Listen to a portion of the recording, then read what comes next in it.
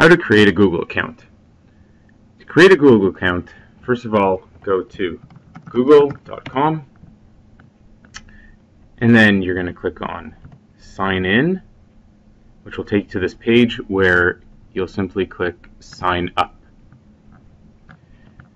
Now, we're going to type in some information here. First name, last name, choose your username. So for this, I'm just going to quickly put in a username, and since it didn't give me a red notification, that means that it is available. We're going to create a password and confirm a password. Make sure you have the same password in there, and birthday,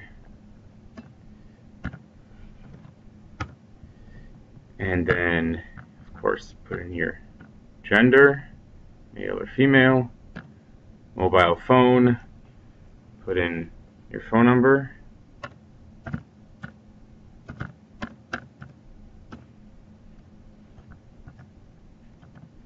and your email address, current email address,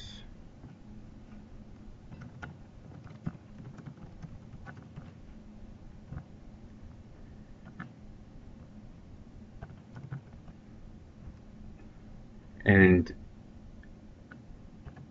you can skip this CAPTCHA to be verified by phone, or you can simply fill in the CAPTCHA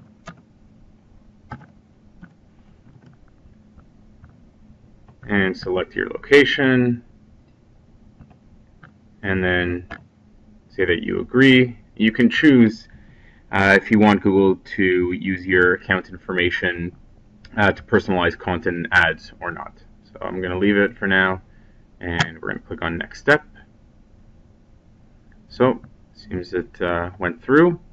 And now if I want to add a photo, I simply just click on here, Add a Profile Photo. It'll pop up a box, and I can choose whichever photo I'd like for my account. We're going to click on Next Step though. And there you see it. I have my new Google account. This works for Gmail, it works for YouTube, and you get so many other things with this. Of course, you have the Google Calendar, Google Drive, Google Maps and Images and Search. So you really get the whole suite of Google products once you've opened your Google account. So there's a whole lot you can do there, and have some fun.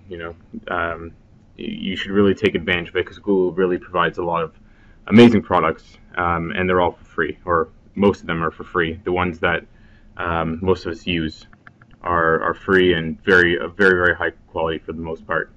And that's it. That's how you create your Google account. So thanks for watching. If this helped you, please give it a like, or let me know by commenting below. And don't forget to subscribe for more how-to instructional videos.